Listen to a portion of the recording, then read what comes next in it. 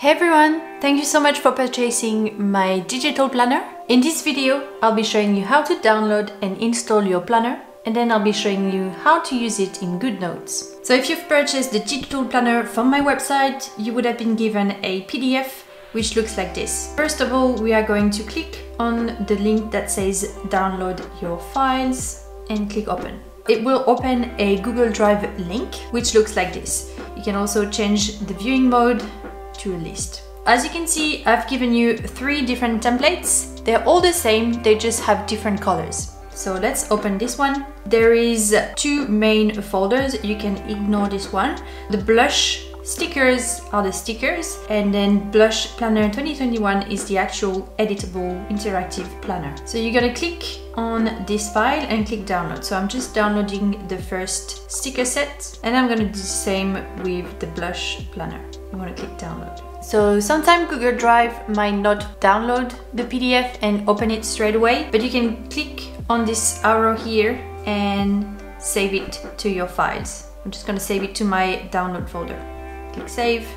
I'm gonna do the same for the other 2 templates because I want to have them all. Once you've downloaded all of your files, you can go into your download folders and you should have the 3 PDF planners, so the Blush, Moonchild and 70s, and then you should have 3 zip folders. So I'm gonna click on each zip folder to unzip them, and when you open those you should have a whole bunch of stickers. So this is the sticker set, so this is what they all look like on one page. They all separate PNGs, and I will show you how to install them in a moment. So at this stage you can just get rid of the zip file because you don't really need it, and you will have your 3 PDFs. So you're more than welcome here to just browse through it. It will be interactive, it will work, but I recommend to use GoodNotes to make the most of those templates. So they definitely work in any editable PDF app. You can use it with free applications, but I recommend GoodNotes because, from my knowledge, is one of the best note-taking app available at the moment. And the GoodNote app is only about $13 on the Apple Store. It's pretty much the same price as Procreate, which is not too expensive considering that you will be using it for all of your notes. So just go ahead and pick the template you like the most. So there's a couple of ways you can import your PDFs to GoodNotes. You could click on the PDF and open it with GoodNotes, or you could simply just go ahead and open GoodNotes and import your PDFs. Let's try that. Alright, so this is the main page of GoodNotes. So this is where all of your documents are. At the moment I only just have one, so I can show you. So what we're gonna do is click new, and here we're just gonna import our planner. So I'm gonna click on import, and that should bring me to my save files, so I can click on download. Here you can just import them all and play with each and every one of them. Here I'm just gonna open the 70s planner and show you guys how it works. Alright, so there it is. If you've never used GoodNotes before, there's a couple of things you need to remember. I learned it in just a day. It's super simple, and I promise that once you know the main things, it's very straightforward. So there's pretty much 2 main modes that you need to know about, and you're gonna be switching between the 2. So there is the viewing mode and the editing mode. The viewing mode is what is going to help you to flip through your pages, flip to your calendar, and the editing mode is obviously the one that will let you write notes and add stickers and all that kind of stuff. So at the moment when I open it, because I was in this mode already, it's in the editing mode. So you can see here it has like a bunch of pencils and some little icons. And I'm gonna start by showing you the viewing mode first. So to switch to the viewing mode, it's very simple. You just click on that little icon there. So it's little pencil. This pencil has a little circle, means that you will be editing. So if you click on it, it's edit, and then you're gonna want to go back to non-editing. So it's a crossed pencil, and you click on that.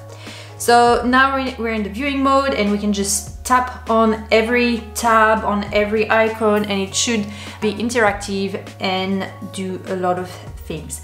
At the moment here, when you open the planner, we are on the home page. So this icon here, the little house, is the home page. So this is the home page, and then you can click on yearly view, which is going to bring you to the main calendar. If you go back to your home page, you can also click on 2021, which is going to bring you to the same page, the calendar. With the calendar, you can actually click on each month. If I click, say, on the month of May, it's actually going to bring me to the monthly view for the month of May. So you could go back to your yearly calendar and click on any month. You can also click on each and every single week in this planner. So let's say we are actually the 30th of June today. So I'm gonna click on this week here, and it's actually bringing me to week 26 in 2021. And let's go back to the home page. The last thing that is included in this planner are the creative briefs. So if you click on creative brief here, you can also click on this little icon there. It will bring you to this page, which I'll have a tutorial on how to fill this creative brief. This is what I use all the time whenever I work on a new project. I like to have all of my information in one place. I like to have the brief, the deadline, and the goals, and some kind of rough ideas. And I just like to use that for my bigger project and keep that in place. So I've given you 10 creative briefs in this planner.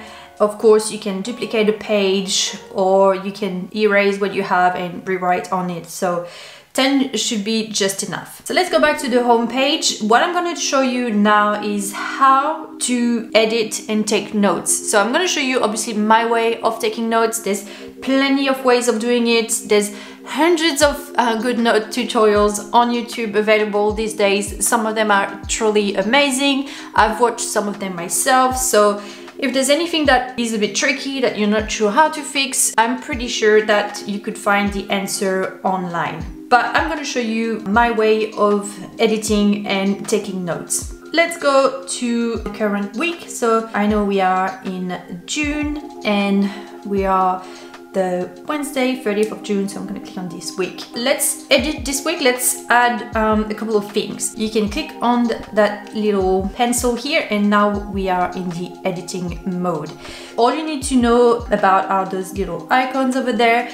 They're very simple. This is just a zooming window, so if you want to write something in this small area here, it's just zooming for you so you can see what you're doing. I'm not a fan of it personally, just because you guys can zoom your page just like that. I guess it really is depending on your personal preference, but just so you know, it's there. Second tool is the pen.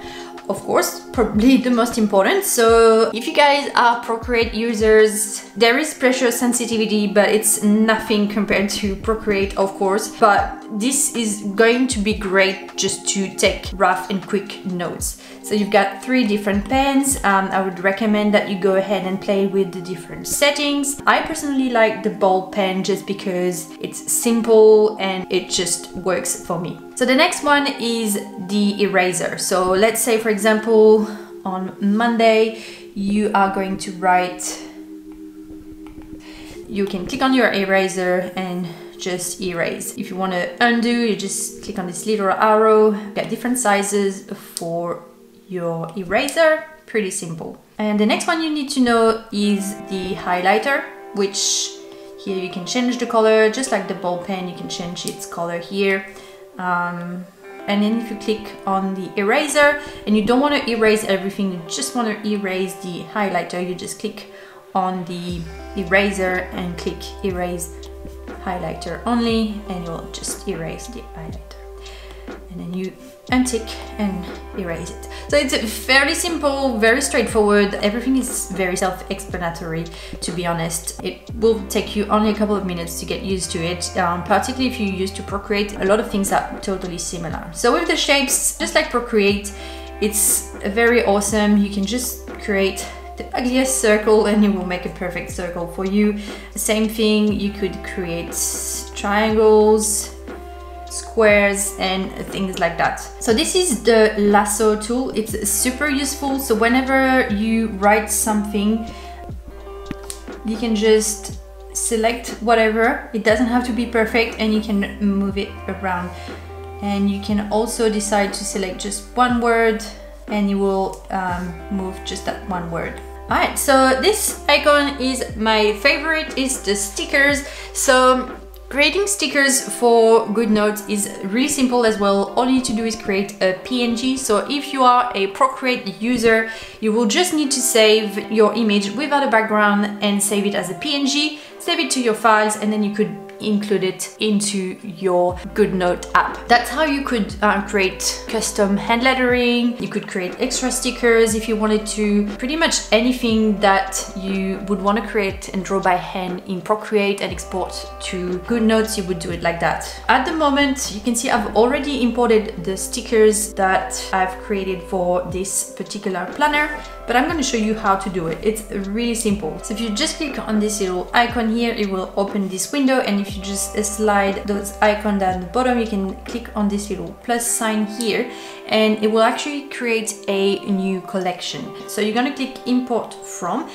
and here you can go into your download folders, and you can see the 3 folders including the stickers. So you're more than welcome to just include all of the stickers. You can mix and match. You don't have to just stick to the color palettes to match the actual planner. You can definitely import all of them, but I'm just gonna import the 70s stickers to match this planner. And what you want to do is just click on each sticker individually. So it's a bit of a long process, but you actually need to import every sticker individually in GoodNotes. So you would just click on import from again and click the next sticker, and so on until you've imported all the stickers you want. And then you can give a name to this collection, so you can call it whatever you want, and then you would just click create.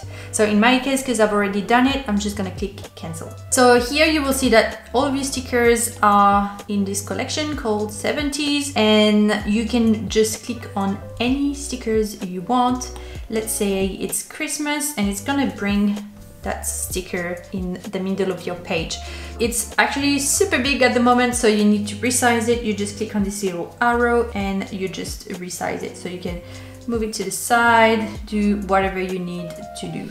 And then you can click on that stickers and just move it wherever you want. If you want to get rid of a stickers for any reason, you cannot use the eraser. So you can use this lasso tool to move it around. So you just circle it anywhere and you can move it. But if you want to get rid of it, you actually need to hold and tap until it brings up this text, and you can click on edit and it will bring up that window again, and that's where you can actually press the red cross and delete it. If you wanted to duplicate it, you can just click on that icon and drag it somewhere else. You can see this plus sign, it means it's going to duplicate it, but then it's going to duplicate it actual size, so you actually need to resize it however you want. And that's how you play with stickers. Just like stickers, you could add images, so that links to your camera roll here. You can add actual text. So if you didn't want to write because you, I don't know, don't like your handwriting or feel a bit lazy, you can type wherever you want. So you just click anywhere and you can start typing. And of course you can play with different fonts. You could change its size, you could change the color. All right, and if you want to delete it, you just need to go back to the edit and delete your text. This little icon over here is a pointer, so it's just going to point wherever you want to point. Let's say you were showing something to someone, you could use that. You can also change it to be a line and it's just gonna erase. So you could use that in a presentation if you're showing something to somebody, which is really cool. So that's pretty much all you need to know to get started with GoodNotes. Obviously, there's a lot more things you can do with GoodNotes, but that's just the basics that we covered today, and that should get you started with taking notes on your digital planner in GoodNotes. One last thing before we finish, I want to show you this option. So if you click on this little dots here, you can change the scrolling direction. So at the moment you see that if you want to scroll through your journal, it's horizontal, which I like because it feels like an actual planner, but I know some people are used to more of a vertical scrolling. So whatever you prefer, you just click on those dots and change the scrolling direction. So I'm gonna keep mine to horizontal because I quite like it. And that's it, guys. I hope this made sense. I hope this was easy enough, and I really hope that you enjoy playing with your planner. This planner is just for 2021, of course, which means that it's been sold for half the price because we only have half of the year left. But I will have another one coming out very soon for 2022, so you can start planning the new year. And of course, guys, if you have any questions, any feedback, anything you'd like to know, anything else you'd like to see, or even if you want to have a different colored planner, whatever you want to know, just let me know and I will do my best to make it happen. Enjoy!